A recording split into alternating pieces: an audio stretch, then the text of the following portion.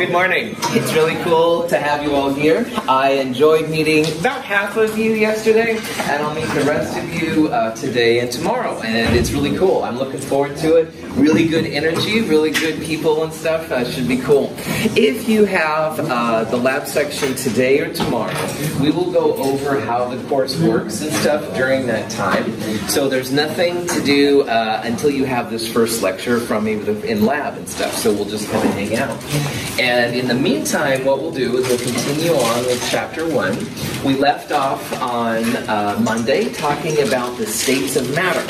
And all substances, at least in theory, can exist in multiple states, which means it's the same compound, but the way the molecules are oriented makes them different.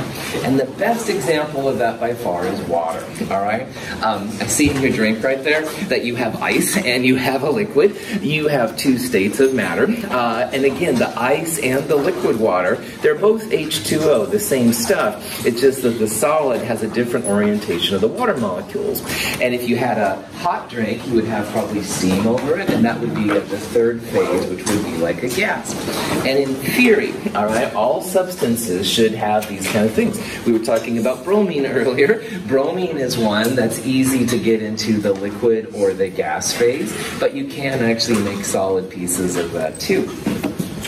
Each of the phases has a different property which can be helpful. Solids are very rigid, so if we got one of the ice cubes and we put it here on the table, we could measure its length, its width, and its height in theory and get enough idea there. And solids, as we're going to see in Chem 222 more than this term, are pretty well understood. Like it's easy to predict how the different molecules come together.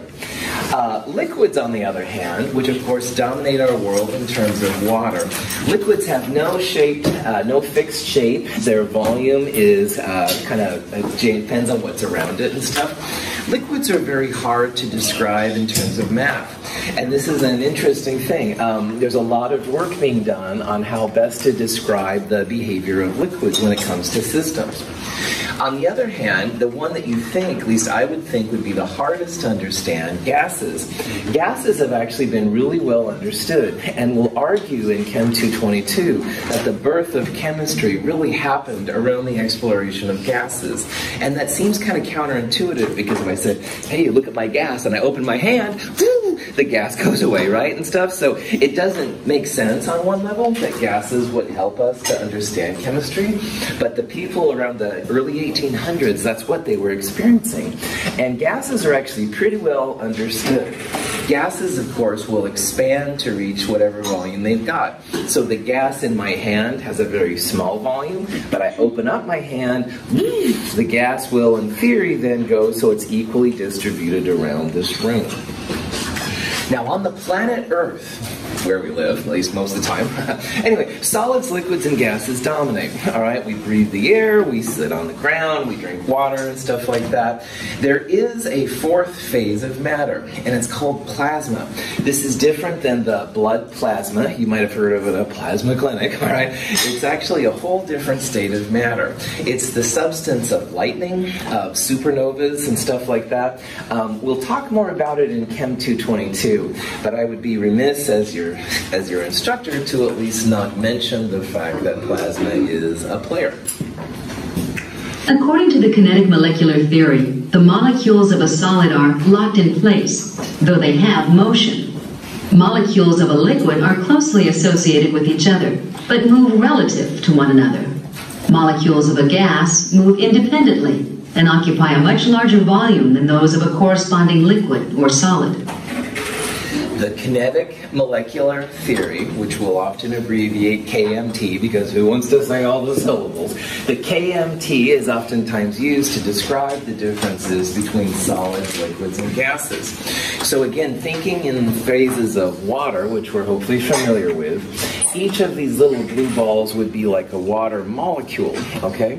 And if this was a piece of ice, of solid water, the individual water molecules very, very close to each other. And if you watch that animation, they are moving a little bit, but it's a lot less than the other ones.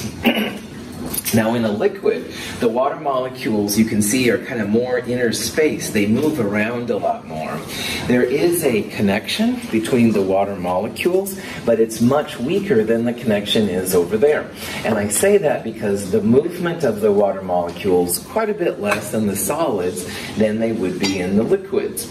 So that's why when you pour the water does stay together, but the volume, the shape of it will change, all right? On the other hand, gases, there's really no interaction between the individual water molecules. So if you have steam, those gas molecules, sound effects not necessary, they're kind of going wherever they want to. So you can see that one thing that helps scientists determine the difference between solids, liquids, and gases is how the water molecules, or whatever substance it is, how they interact with each other. And there's pretty strong forces over here. There's almost no forces here, and this is kind of in between. In Chem 222, we'll investigate this phenomena further. They're called intermolecular forces, but just realize that there is like a type of a glue that holds water together, and that's what makes the difference between ice and liquid water and steam. What the? How can I help? I'm not even a scientist. Wow, you have the most important job of all. You'll be our test monkey. Test monkey?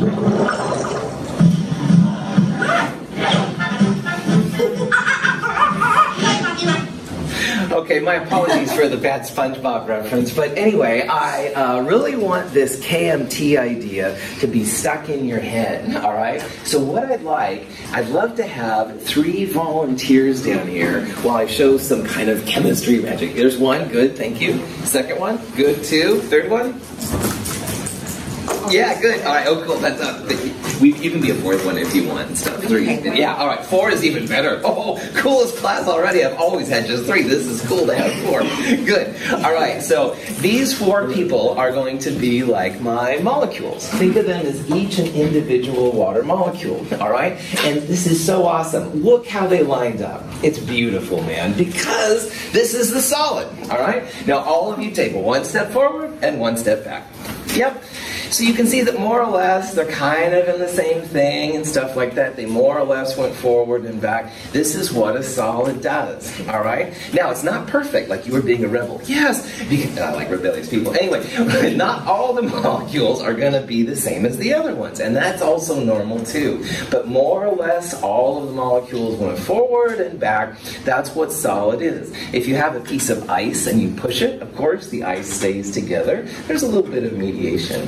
Now what I'm going to do is use my proverbial magic wand and raise the temperature. So now we're no longer a solid, we're going to have a liquid. So all of you kind of like dance, but dance around each other. Kind of, yeah, you can move, yeah, very good, be a little rebellious, I love it. Yeah, this is what a liquid is, man. This is why liquids are hard to figure out, all right? This dancing movement, very chaotic. People are using chaos theory in math to figure out what the liquids are and stuff, but they're all together, all right? Solids, very rigid, forward and backward, no problem. The liquids are kind of moving around and stuff, kind of like the disco dance. That's totally fine, all right? Now, for my last magic trick, I'm going to raise the temperature even more and turn you all into a gas. Go back to your seats. Good, so see, this is perfect now. Now there's no interaction. They're all going to their different places and stuff to figure out where it is. Please join me in giving them a hand for me. Totally silly, I know, but this is the kinetic molecular theory, all right? The solid's very rigid. Notice I raised the temperature. Then you got the dancing liquids. Finally, I raised the temperature even more. They all went back to their desks. Sometimes I'll call them anarchists because there's no connection between them. Notice that I raised the temperature. That's another thing we're going to see too. Solids will usually exist at a lower temperature, liquids in the middle, gases up above. There's a few differences in there we'll talk about in Chem 222, but as a general rule of thumb, that's very appropriate. Any questions on that? Cool. So, energy is a part of chemistry.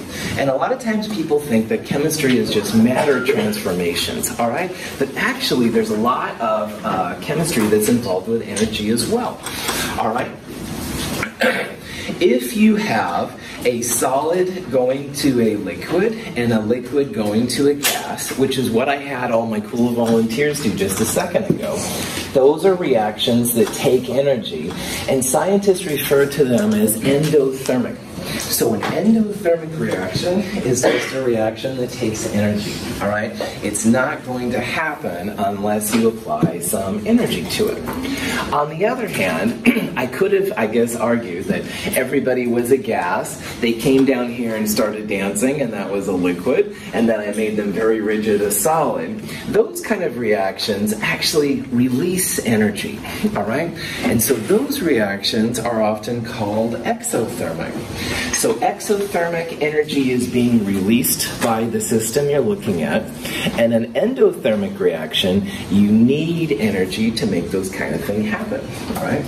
If you drove here today in a gas-powered vehicle, the gas process is exothermic. It creates energy that moves the pistons and all that kind of stuff. On the other hand, there are lots of examples of endothermic reactions. One of the ones you might be familiar with is if you've had a sports injury and those cold packs, the cold comes from an endothermic process. So for right now, just realize that exo energy is given off, endo energy is needed. A physical property and a chemical property are also things that you can use to describe chemical systems, all right? Physical properties are really cool. I'm going to let you in on a little secret. Chemists mostly make money by identifying substances and purifying substances. And that's a horrible, gross generalization. Let me also say that. However, that is a big part of it. So if you're a scientist, if you're a chemist, and someone says, what is this? One of the things you'll probably use will be the physical properties. You'll try and measure them and then see if you can identify the compound. Now, all the physical properties don't change the composition of the substance, all right? So what this means is you can do these physical property studies over and over again, and the substance will still be there. For example, color, right? You look at it, it's not going to change color, you would hope anyway. That would be an example of a physical property. Melting and boiling points are good examples too. So for example, you could take liquid water and freeze it. That would be where it froze, that would be the freezing point. On the other hand, you could take liquid water, heat it to a steaming gas, that would be the boiling point. And in theory, you could collect the steam and condense it back to a liquid. And in theory, you could take that piece of ice, melt it, and turn it back into a liquid. So those are the kind of things that are flexible. Odor should be a process too. So notice here how like melting and boiling had a change involved with them, but it's a reversible change. So if you boil or melt something, those are physical changes, all right? You're gonna be able to get it back. On the other hand, in lab this week, if you had lab yesterday or when you have lab today or tomorrow, we're gonna be using something called a solution. And in theory, having a solution is also a physical change. In theory, you should be able to get the stuff that you dissolve back if you would evaporate water. I'm saying in theory a lot, and I apologize. I want to be very clear and as accurate as possible. There are some times when making a solution is a one-way street, but more often than not, you can get what you dissolve back if you carefully evaporate the water.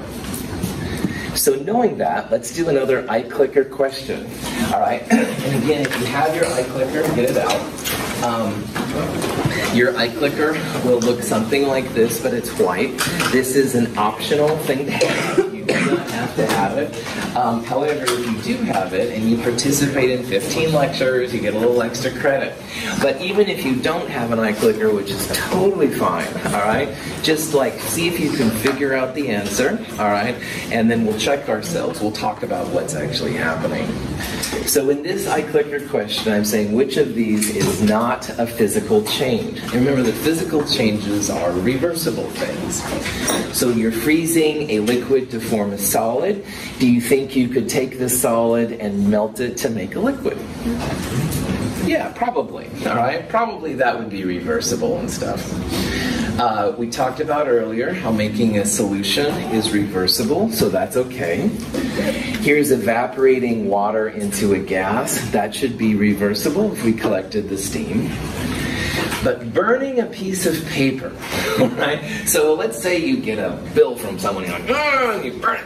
Oh, I shouldn't have burned that, man. Can you get the ashes turned back into the bill or into the piece of paper? No. Probably that one's going to be pretty tough, man. So burning things is not a physical change, all right? If you burn that, you may not be able to get that back. You may have to call them for another version or something like that. Burning is an example of a chemical change we're going to see. And so that's an example of something that would be very, very difficult, and I would argue in this case probably impossible to get the paper back. Sublimation is another type of a transformation that occurs. Some substances will go from ice to gas. If you do the pressure and or temperature right, this is possible.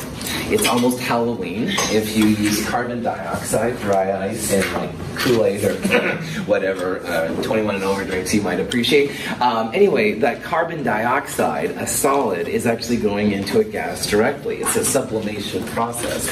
We'll talk again more about all these changes and stuff in Chem 222, but you're aware of it. Any questions?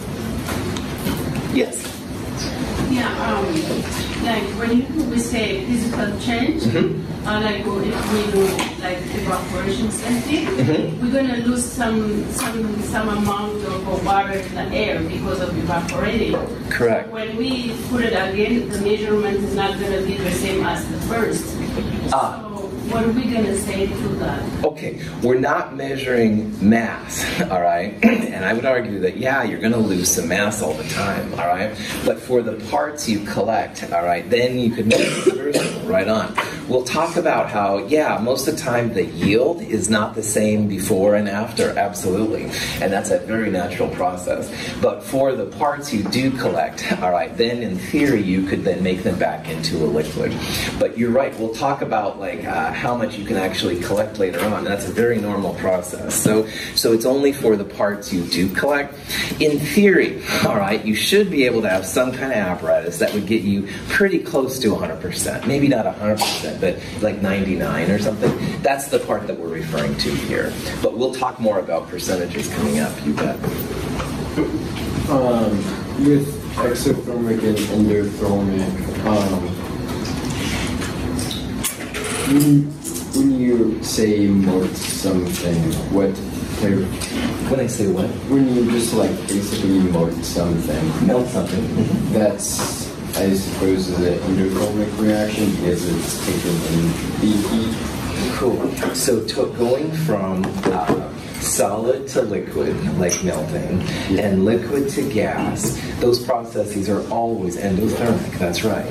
And the reverse is true for exothermic. So if you go from gas to liquid, or liquid to solid, or gas to solid, those are always exothermic. Good. We'll talk more about energy about 2/3 into this class, and that's one of the things we'll bring up. Well done. All right. We talked on Monday a little bit about having a balloon filled with hydrogen, and you light it, and it turns into water. That's also an example of one of these chemical transformations. It's a chemical property of hydrogen and oxygen to combine, and the chemical change forming water from the hydrogen white and the oxygen red atoms, that would be a transformation, and that would be a very difficult transformation to go back. Now, it's not impossible to break water back down to hydrogen and oxygen, but it's very tricky. You need to have electricity, some very sophisticated equipment, and going back to the percentage, how much you'd actually get, which was a cool comment he made, yeah, that would be a pretty rough kind of thing. So if you have a chemical transformation you wish to get, there's some cool information you can get, but your sample will not be the same. It's probably going to be less than it was at the very least, or it could be totally altered. So again, physical properties don't change your composition.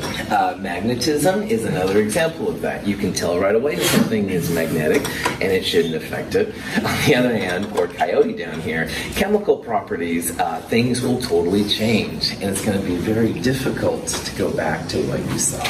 All right? Cool. Yeah. I have a question. Yeah. So, when you are changing hydrogen into oxygen during that burning process, you said that there's a potential that it could be altered or not quite right. Would that mean that that water, if you were somehow able to harness it, could you drink it?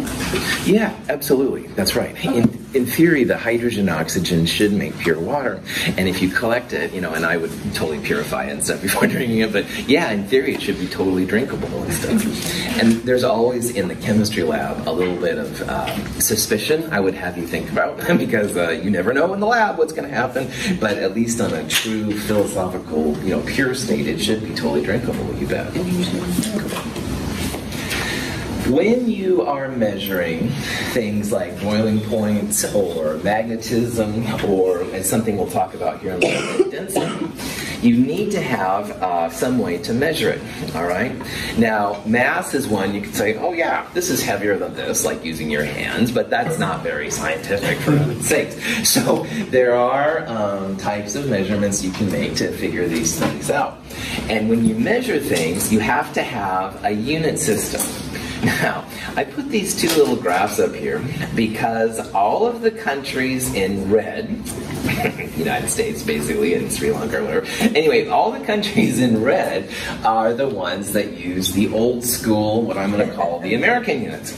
And all the countries in green up here, which again is basically everything but the United States, use the metric system. The metric system is a really cool set of units. I grew up here in Gresham, Oregon, and I learned about feet and, you know, pounds and stuff like that, and that's totally cool. However, I obviously live in the little gray country right there. I wish I would have learned directly about the metric system. It's really cool. Powers of 10. All right, everything is like easier to calculate and stuff. The reason why I bring it up is that in chemistry, the metric system is what we use. It's important to make connections between the measurements in chemistry and your real world. And we'll talk about those kind of things. But in this class, we will use like centimeters and meters and grams and kilograms and stuff like that. We're going to have a lot of metric units. Now, if you have used the metric system before, then this is going to be kind of a sleeper time for you. If you haven't used the metric system before, the good news is it's very easy to use. And I'll go over some examples of how you can use the metric system if it's a new thing. This is kind of funny. Miles Davis is one of my favorite jazz musicians. This is Kilometer Davis. Kilometer is shorter than a mile, so... Alright, thank you for laughing. Anyway, here's some more jokes. There's tons of them. Alright, here's Peanuts, a little Lucy, a centimeter. I'll step on him, ha ha. And then you can imagine the teacher going, quack, quack, quack, quack. Like, shut up, Lucy. Okay, yes, ma'am. And then this one right here, this person got his significant other a metric dozen, so instead of 12, it would be 10. And you can probably imagine there's a little friction. So anyway, the metric system, lots of fun jokes, really silly and stuff. But again, this power of 10 is actually really cool. The power of 12 has some uses, definitely, but man, this power of 10 thing is cool. So as a scientist here at Mount Hood, I use metric system all the time. But when I go home and I'm kicking back, I watch on KPTV or whatever, I watch temperatures in Fahrenheit, and I think about how many miles to the store. So it's this weird dichotomy and stuff that you just have to kind of get used to dealing with. And it's not too bad, but it's a little weird. Here's an example of a question you might see when it comes to metrics, all right? And I have up here some conversions. Now, this is one of those problems. If the metric system is brand new to you, just make a guess, and that's fine. And we'll talk about how you could figure this out. But what I'd like to do in this problem is have you figure out the order of increasing size. Now, notice how these four measurements here, they have an M, and M stands for meter, all right? And meter is a type of metric unit that's length.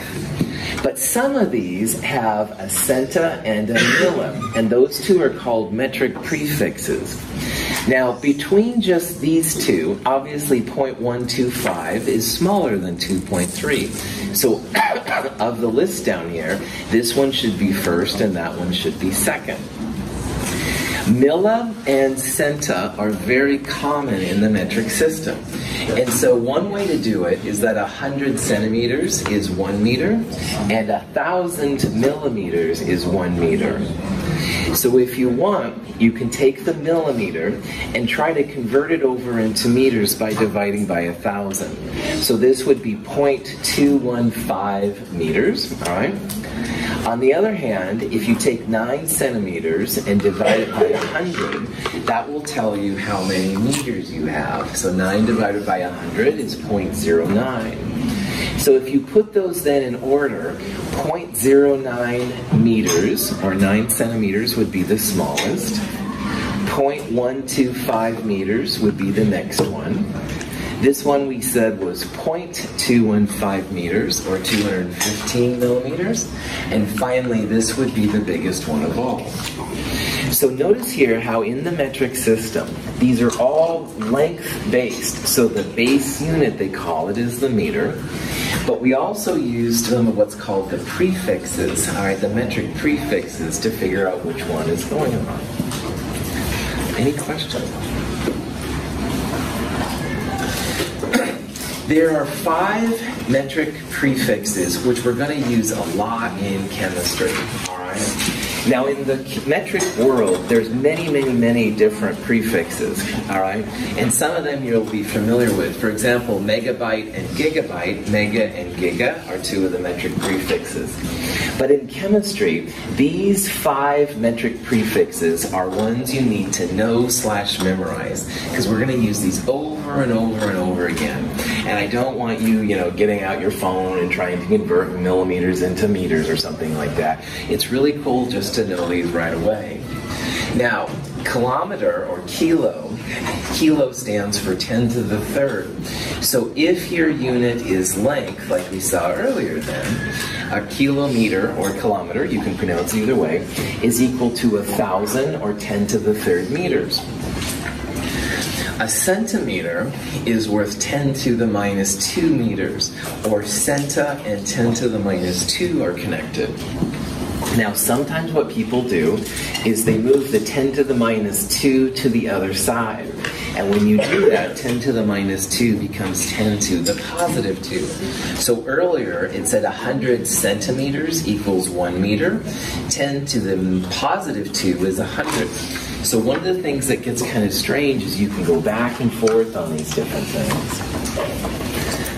Kilometer, centimeter, millimeter, those are ones you might have heard of and dealt with other things. But 2 that you may not be as familiar with, one of them is called the micro.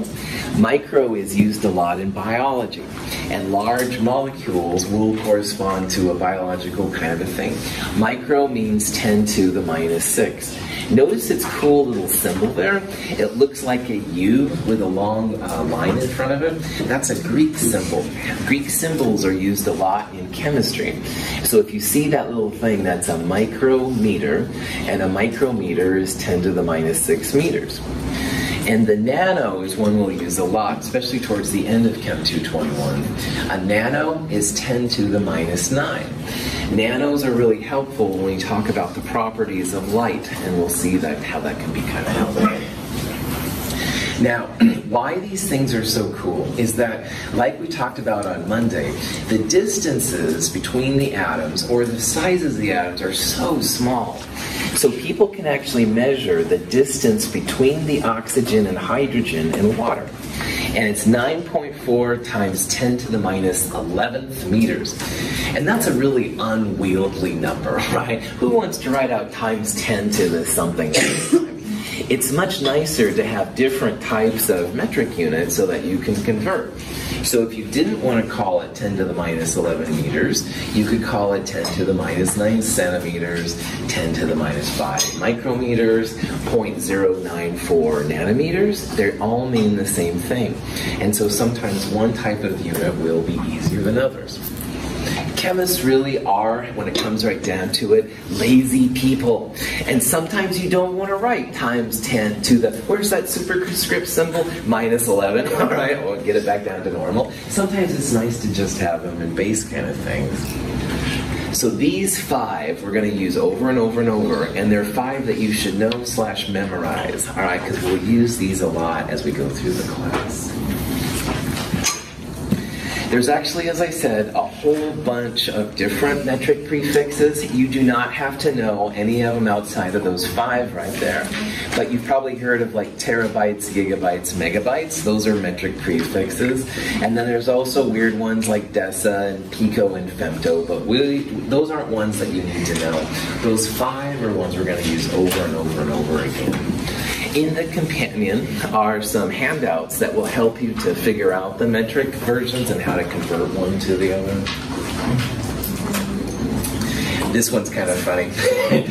Here's this poor dude. He sees, water, 9 kilometers, water, 50 meters. Oh, 50 is a lot bigger than 9. This would be, of course, 9 times 10 to the third, 9,000 meters and stuff. So, poor. All right, I have a strange sense of it. Anyway, this leads us into a really useful physical property of all substances, and it's called density. And density is kind of cool. There's an old joke, and I'll probably say this multiple times, so I apologize in advance, but which weighs more, a ton of feathers or a ton of bricks? Good, some of you know the joke, and if you don't know, it's okay. They're the same weight, all right? They're both a ton, but like bricks, like that wall, pretty solid, all right? And feathers, you can put your hand like right through it. So the joke of that comes in the fact that the density of feathers much, much, much, much, much less than the density of bricks. Density is actually really cool for chemists, and we can use it to separate different substances. Here's kind of a cool and cheesy video with Pepsi and Diet Pepsi. First, the can of Pepsi is dropped into the water. Note that the can sinks. Now the can of Diet Pepsi is dropped into the water. Note that the can floats.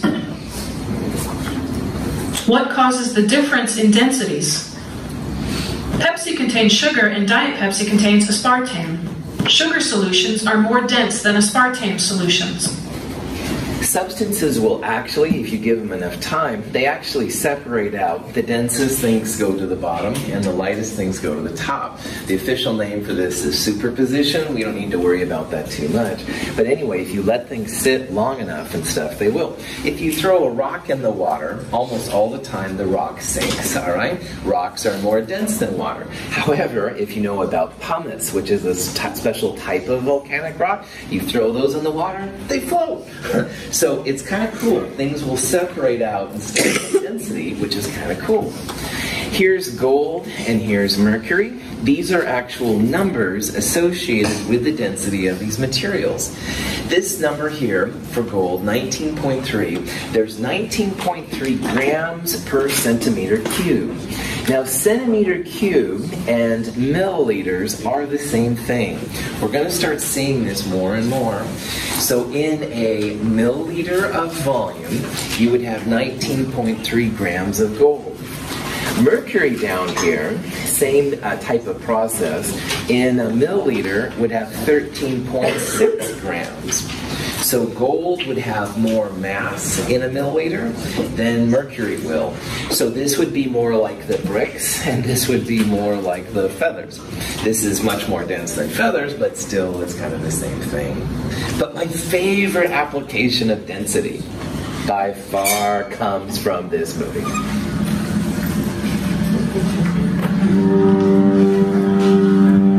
If you haven't seen this, it's a very fun movie. Hey, there's nothing to fear here. That's what scares me.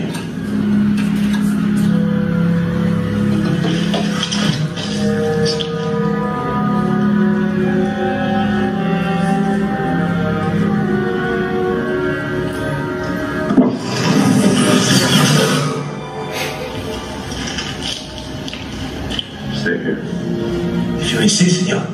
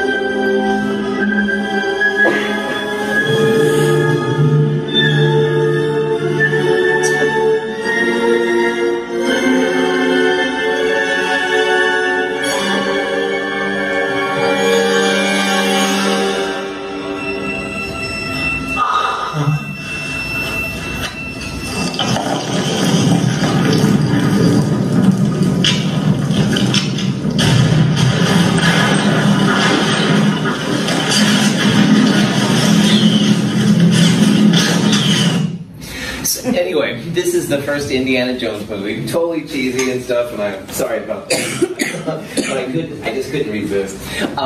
In this story, he's trying to get this gold idol and stuff, and you can tell that what he was using was a bag of sand. And he was trying to put the sand on there to displace and stuff the mass of the idol. But what do you think happened there? What's, in terms of density, what's the problem? Gold is a lot heavier than sand is. Gold is a lot heavier than sand. Gold is one of the most dense substances known, all right? It was about 19.3 grams per centimeter cubed, and that's on the higher end of substances. Most sands are dense, but I would argue like 6 to 8 maybe grams per centimeter cubed. So it looked like he was trying to look at the volume more than anything. The volume might have been the same, but man, the mass was quite different. So yeah, density, it's really helpful. Anyway, there's practical use of density besides just showing cheesy chips of Indiana Jones movies. Here's an example where we have some polypropylene rope. Polypropylene is a type of a plastic, and it's floating on the water. But on the other hand, we've got some soda bottles and stuff, and they're actually sinking in the water. Now remember that substances, given enough time, will kind of set up in terms of their density. Let's see if we can find out what the increasing density of these substances are. And again, the punchline here is you want to put the least dense first and the most dense last. So is water, do you think that's going to be in the middle? Least dense, most dense? Middle, that's right, all right. One thing, the rope is floating, the bottles are sinking. So water's going to be in the middle. And because the polypropylene rope is floating, that means that that one is less dense than water. It should just be this answer right here. The polypropylene rope is the least dense, it's floating. Water is in the middle, and for some reason this plastic bottle is sinking, so that means that it's more dense than water. In recycling, they can oftentimes separate plastics by their densities, and then from there on go and recycle them and stuff like that. Any questions?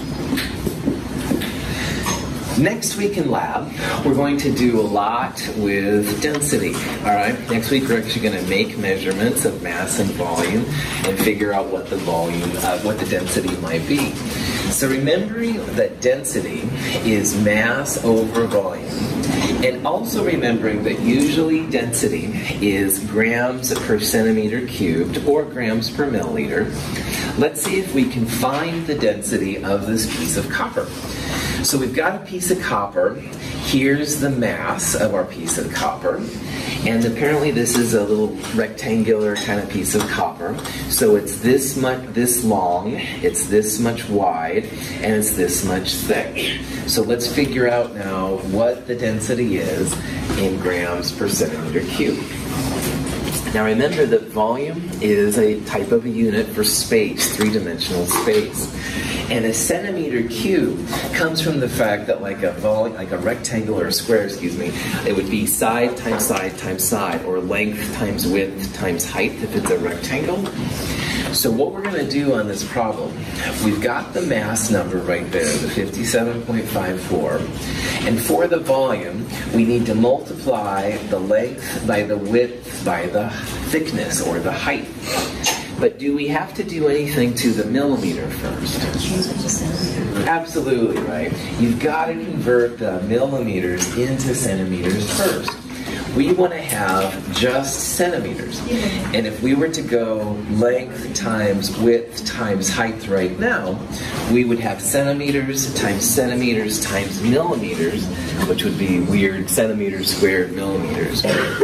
So we'll convert the millimeters to centimeters first, and then we'll throw it in, find volume and then density. So again, the first thing, let's convert that millimeter over to centimeters, so we've got the same units.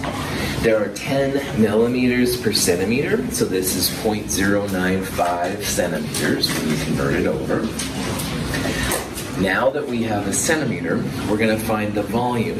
Volume is length times width times height. Length times width times height comes out to be this number, 6.4 centimeters cubed. Notice here how centimeters cubed is literally centimeters times centimeters times centimeters. That's really what centimeters cubed is. So if we would have used this millimeter down there, we wouldn't have had a centimeter cubed. It would have been centimeters, millimeters, or centimeters squared millimeters. And once you have volume, then you can figure out what the density is. Density is mass over volume, 9.0 grams per centimeter cubed. Most metals are usually between about 2 and 25 for density in grams per centimeter cubed. So if you make a measurement on a physical substance with mass, a solid, usually between 2 or so and 25.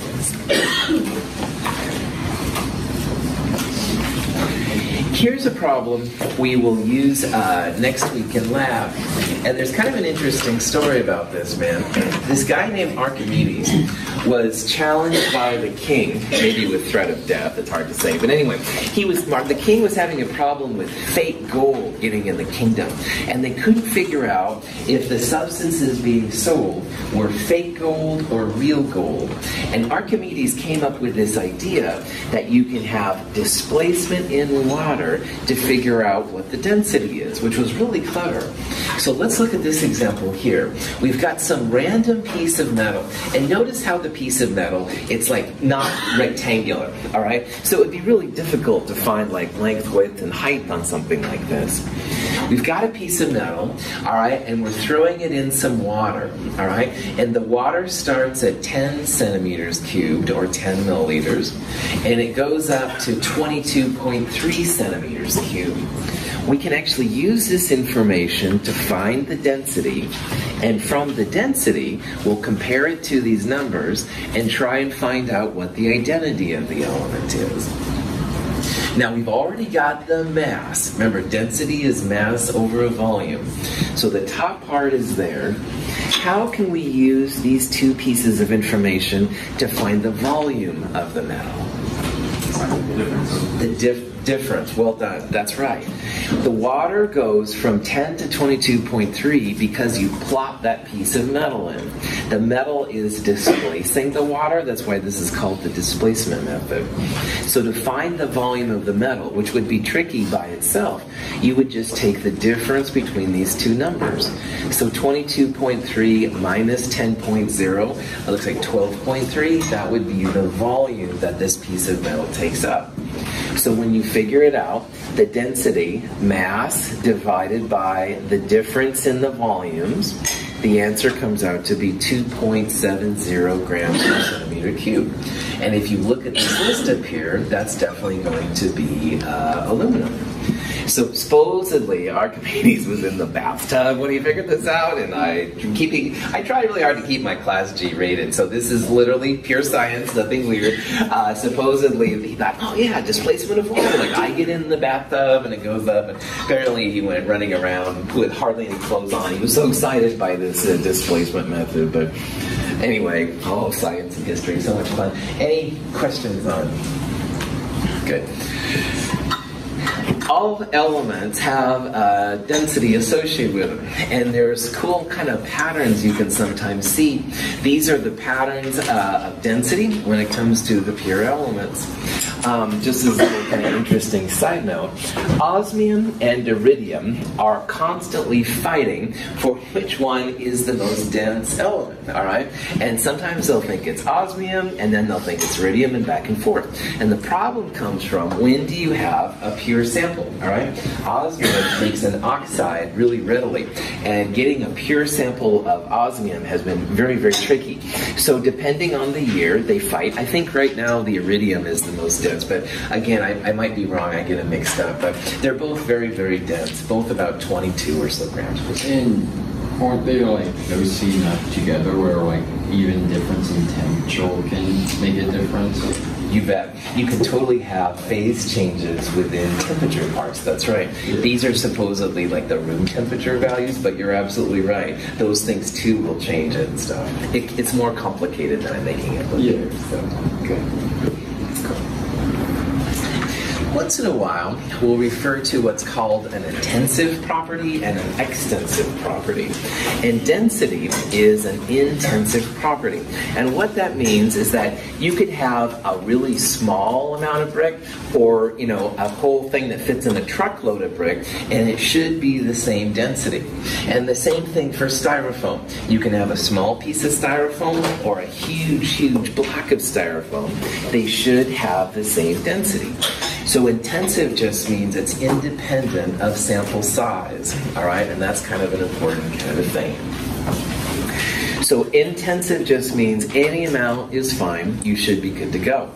Extensive means that you do have to know how much sample you have. And this is where mass comes in, and volume, and time, and all these kind of things, all right? So some properties are intensive and some are extensive. If you have an intensive property, it should be reflective of where you came from, and that's really cool.